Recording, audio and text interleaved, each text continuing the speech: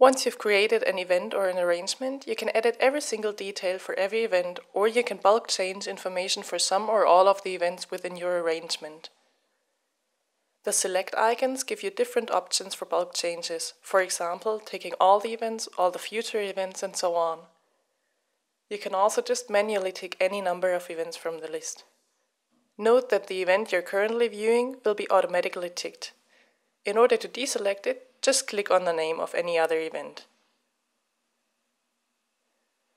Now let's say you want to change the location for every second event. When you click the respective icon, all events in question will be ticked. On the right side, you can see that all the fields are grayed out. This is the information that will not be changed.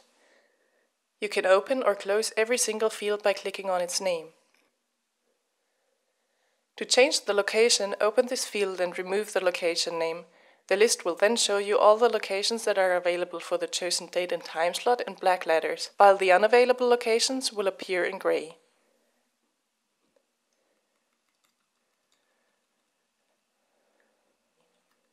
Choose a new location and hit Save.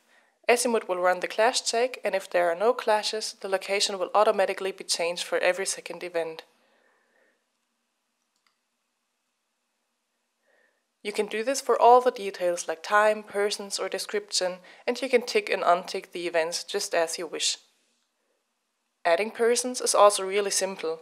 If you, for example, want to add a professor to all the events, you click the Select All icon, open the Persons field, and start typing the professor's name. A list will pop up to the left listing the persons with the typed letters in their name. Now you can either click the name of a person on the list, or in case you want to add the very first person, simply hit the / key on your keyboard.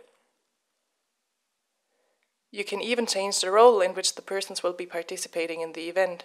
Just change the letters in front of the person to one of the role abbreviations that are set up in your system. Remember to use the right abbreviation though. Now if you want to add a whole person group, you start by typing a star and then the group's name. Then the list will show you only person groups. Just like with the single persons, you can add them by clicking on them or hitting the / key. But in our case, we now just want to go with one professor and without the additional person group. The clash check will run, and all changes will be saved. If you want to add another event to this arrangement, you can use the pre-filled information by clicking on one of the other events. Choose a new date and change further details where needed, for example by adding a person. Click on Save and the event with your chosen information will be added to the list. Sometimes you might want to inform the participants about a cancellation or changes in an event. For that purpose, ASIMUT offers you some mail links. You can set up templates which will then automatically open with pre-filled information and the email addresses of all participants in the event. All those features give you much more flexibility for your daily timetabling. We hope you like them.